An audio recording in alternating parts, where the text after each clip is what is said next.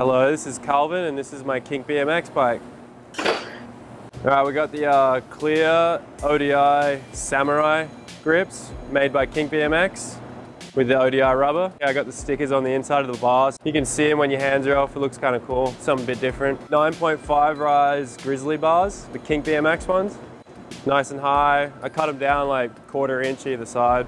We've got the Kink top load stem, 48mm reach or something. It's not too bad. I think they do a 53mm reach as well. Something a bit wider, but I have a little bit tucked in. Down to the forks, I got the Kink CST forks. They've got cast invest, dropout, good offset on them. Not exactly sure what the offset is, but they're pretty good. We've got the Kink 2.4 Sever tires.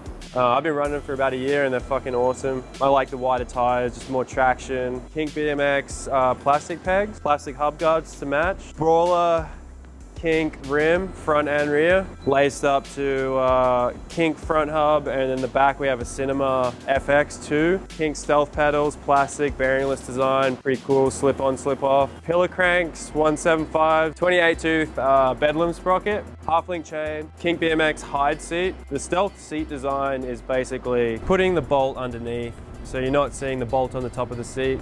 So it makes for a clean seat look. And then we come to the frame, we have the Kink Mud Runner in a 21, soon to be known as the backwards frame. It's been a good 3 years running that frame, but the bikes are getting shorter, so it's getting harder for the taller guys to hold on to the back end. The back ends are getting so short, so if you're taking jumps, you're always looping out. So I try and get a frame that has a longer back end. I keep my top tube at a 21.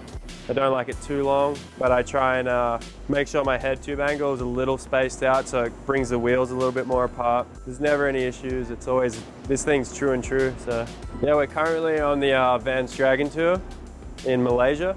We're just in Korea, South Korea, Seoul. The first day of this tour I fell and actually broke a bone in my hand or in my wrist. So I haven't been able to ride at all. Yeah, so I'm gonna basically give my bike away.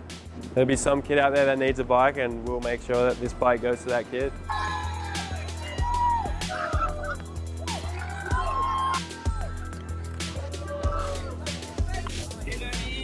Information on any of these parts, just go to kinkbmx.com. Everything's up there. The website's looking amazing right now. Super clean, super easy to use. Jump on there and yeah, shop around too. There's a bunch of stuff for sale. Click the buttons.